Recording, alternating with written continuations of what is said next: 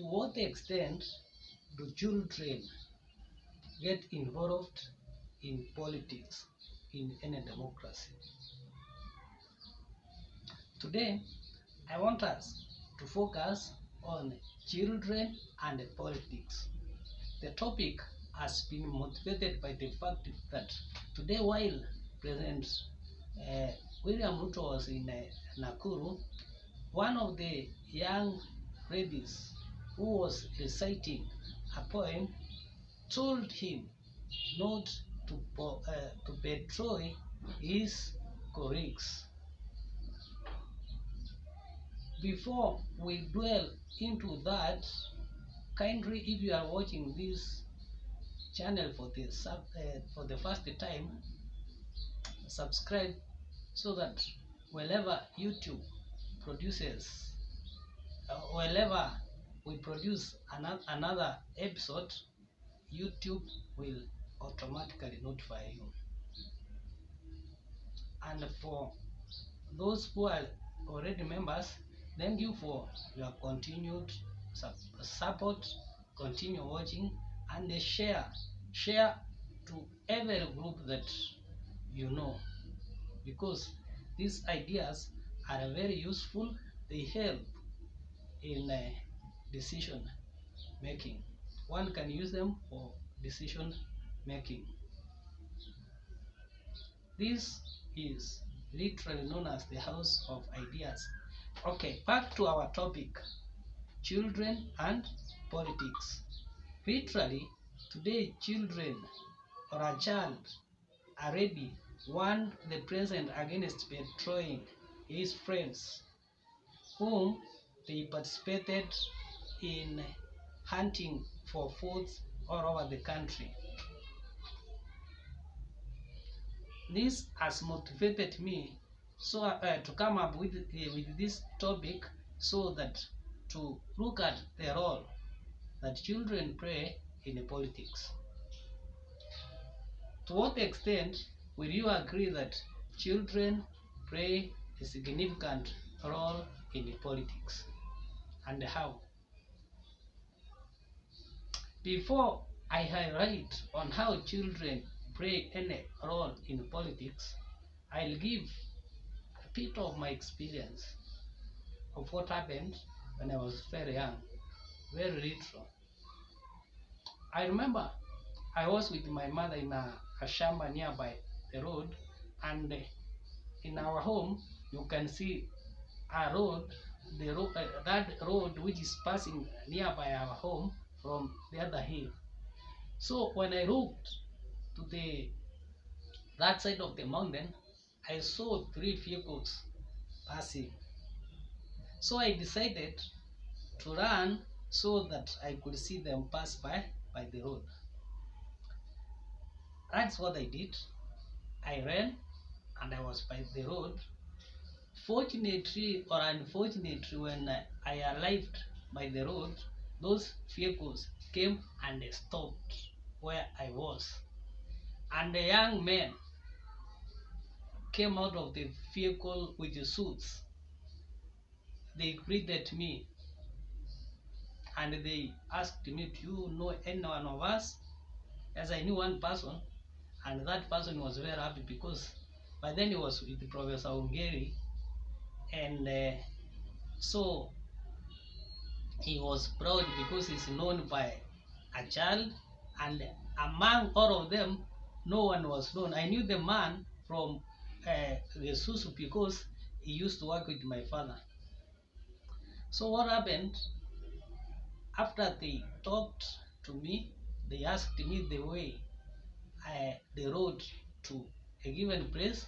So I told them. When I told them, they took a packet of sweets. They gave to me. They asked me, "Do you know this man?"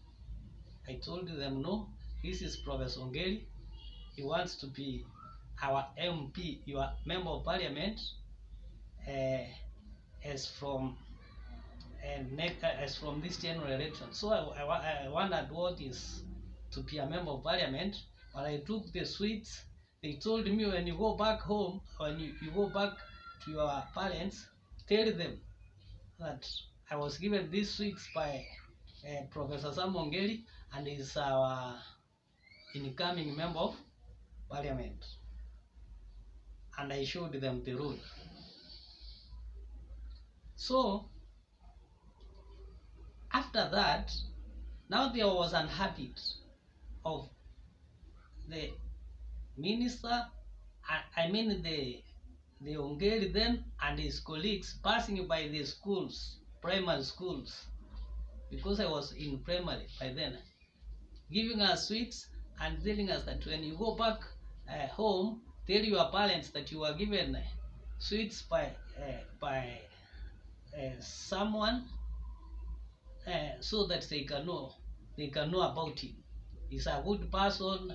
They could give us balls for games, sometimes games kits for team players. So that's when I came to be attracted to politics. And this one I told the Ongeri committee during the campaign. So children do play a very significant role in politics. They do this in several ways. One, through poetry. If it was any ordinary person who spoke to the president that don't betray your colleagues, by the end of today, that person could be kept somewhere, or you could see this year around his home looking for every mistake that that person has done. But when a child speaks, everyone is calm, everyone is settled, everyone wonders, how does this child know to bring out or to articulate this information before people, whether told or not. Like today, the child was very young, but he could recognize readers very efficiently. He could invite the president to the podium and tell him, now you can have a seat. So the information that was given to the president was very specific, that work together in your party. So that is, to me, I can say that is the stand of children. And today, even children are very knowledgeable in politics. They understand actually civics, social studies starts as areas they get to school. They start to know what the government is. They start to know the figures of government. They see they are always with the social media, their phones. They carry their fathers and mothers' phones. They are the custodians. So they know Ruto. They know who and who. Maybe the child has been seeing how things are unfolding or the surrounding. They say that if you are contesting in an election and you have gone to a given village and you want to know whether you are popular, listen to the children. If you are popular in that area, they will be singing your name. Or if you try to greet them, they'll ask you, are you this person? So if you are not the one, they will have asked you the other person who is popular. So if you hear children singing around a given locality, know that you are the man on the ground singing. We had a choir that was perfectly used during the Moi regime from Machakos. Kwe, kwe, kwe, kwe, kwe. Yes. For those who know, I think it was Machakos, Machakos girls out of Muungano, can't remember, but it used to pass specific information to those who were against the Kanu regime. Specific songs are sung in order to pass a given information. Poems are recited to pass a given information. Mean the crafters, the script writers of the poems, for example, there was a time in around 1992 when we had the issue of whether the constitution be amended in parliament or where else, and by then Moi was wanted the constitution to mean the constitutional or minimum reforms to be amended in parliament. That is when they were saying, hey, should the reforms be after the elections or before the elections, which led to minimum reforms before the elections. So Moi was in that the reforms be done by elected leaders, and legislatures like Orengo were moving from Tononoka, we have Shabab grounds and everywhere. So Moi was asking whether the elections to be done by the roadside or parliament by elected leaders. I remember we had to draft a poem in Kiswahili ushairi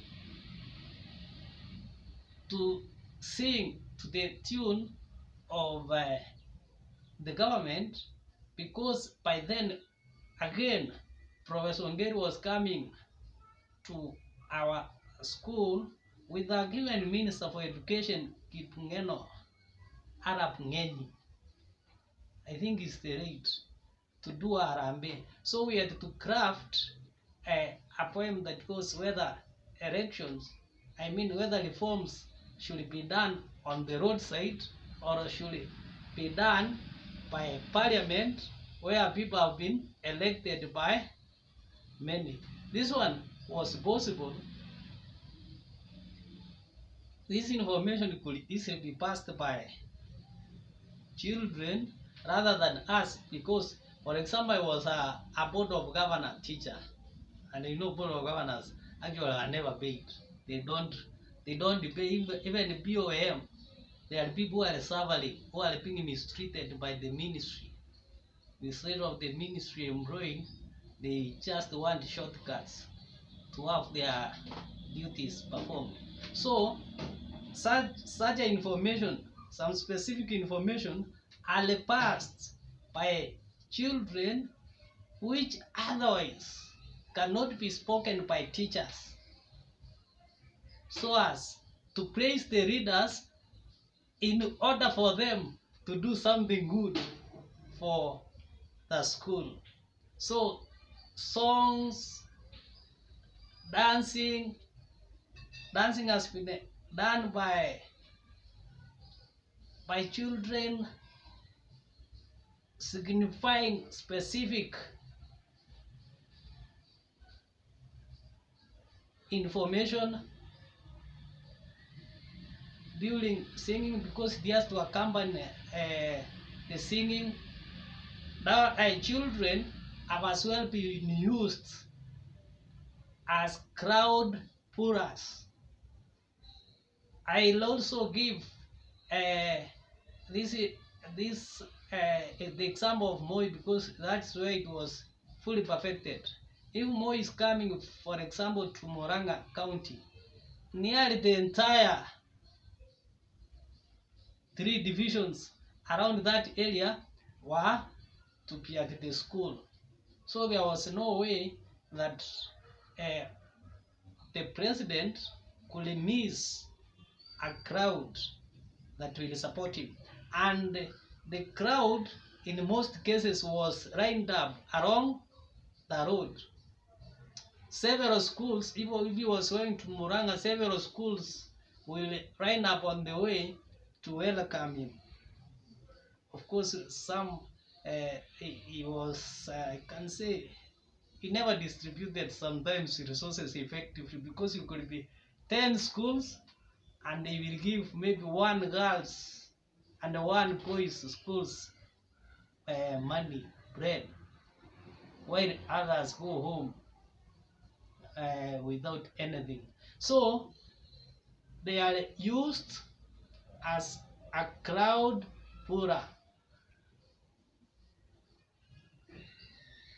Even today, if the president, for example, is going to Makueni and they realize that there are not going to be people, no child will stay at school, at any school nearby there, they'll all be sent to the venue, so that when he goes there, he will be seen that he has some good number of population. He has a, a crowd. Children have as well been used to cheer up, to remove shame from readers. You'll find them, they have been given flags. Of course, that flag can also be used as a way of passing patriotism, unit of the state.